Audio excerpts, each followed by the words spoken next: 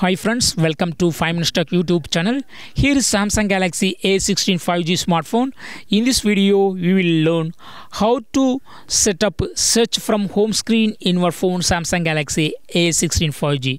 Suppose if you swipe up on the home screen, search option is not open. Okay, if you would like to set such thing, yes, you can do it.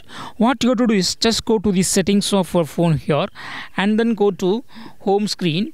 And here you will find search from home. Just turn on this button so that you can easily start your search by swiping up anywhere on the home screen. Okay, so go to the home screen and swipe up anywhere on the home screen. Okay, see here, yes, search is opened, and here from here you can easily search. Okay, so in this way you can easily set search from home screen by swiping up anywhere on the home screen in your phone Samsung Galaxy A16 5G. That's all friends, thanks for watching, bye.